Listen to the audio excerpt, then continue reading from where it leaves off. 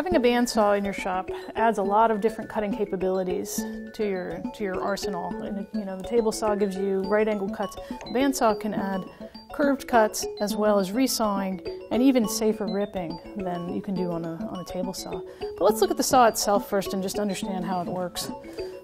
Basically, the bandsaw is just what it sounds like. It's a big looping saw blade that's passing along these two wheels. And so it's spinning around, the blade is working down into the table, all the cutting happens down into the table, making it very safe. There's no possibility of kickback as there is on a table saw.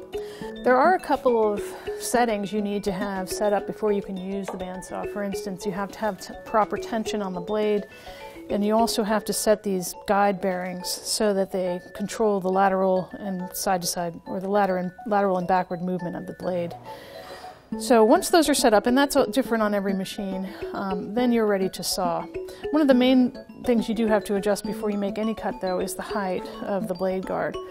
So the blade guard can move up and down, and it covers or exposes a length of blade depending on how thick of a piece of wood you're cutting. So if we're cutting a piece such as this one, you'd want to get the blade all the way down as far as possible without making contact. You want these bearings to be able to freely move. Get it very close and then lock it in place. What this does is it will limit the amount of deflection that can happen, and so it gives you a better quality of cut. The accuracy will be much better. Plus it's safer, less blade exposed. There are a number of cuts you can make on the bandsaw, ranging from curved cuts to resawing, which is basically tall ripping of wood. And in order to do those various types of cuts, you have to decide beforehand what type of cut you're doing and which blade you're going to put on the saw. So if you're doing a curved cut of any kind, you're going to want to figure out the maximum radius that it has and find the right blade. Essentially, the thinner the blade that you put on, the narrower the blade, the tighter radius of a cut you can do. So if I'm doing very tight curves, I'll put on this 1/4 inch blade.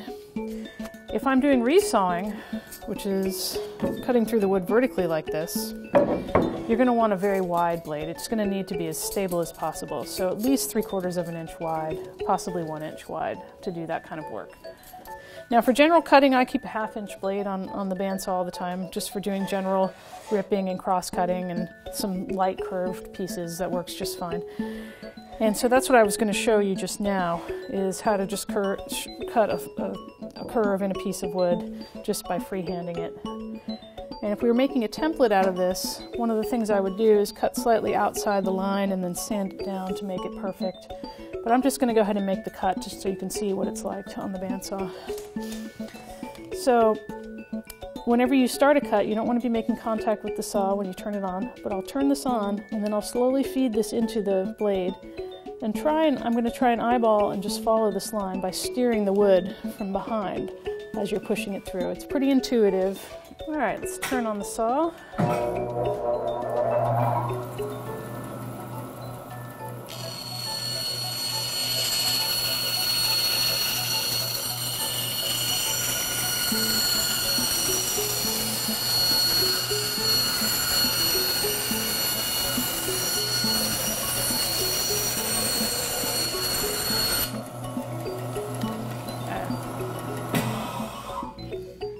Okay, pretty fast cut. Got my curved cut now.